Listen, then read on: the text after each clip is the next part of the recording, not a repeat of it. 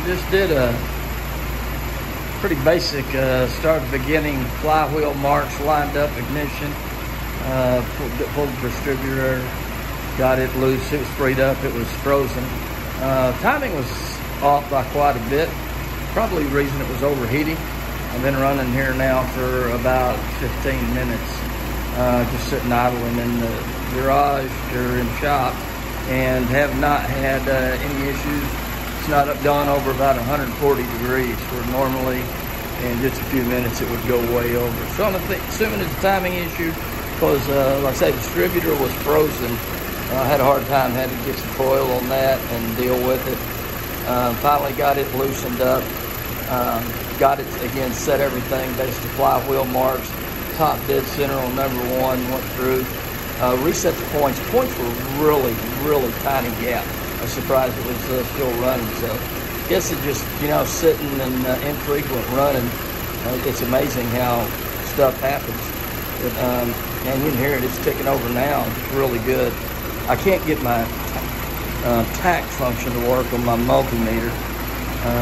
But I got a dwell meter coming, so hopefully I'll be able to do that. But I do run in a vacuum gauge, and of course, everybody's telling me, it looks like I'm at about 22, and that's right where it needs to be. So everything everybody's talking about is in the normal motor, between 20, 22, and on the suction gauge.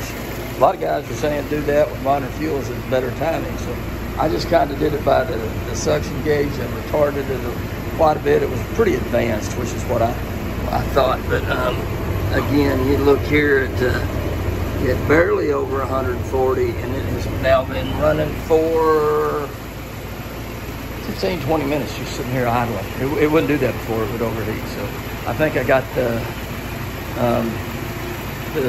overheating issue fixed. Didn't need the thermostat, had the thermostat, a new radiator cap and everything on the way, but working with what I got, and that was my suspicions all along. I thought the timing was off. I slowed the idle down, reduced the idle mixture quite a bit. I think it still may be running a little bit rich. We'll see.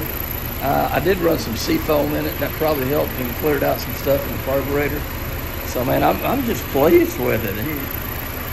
Look, it's for a 4-banger, you get a little bit of shaking on the oil filter there, but for the most part, it's not moving. It's really smooth.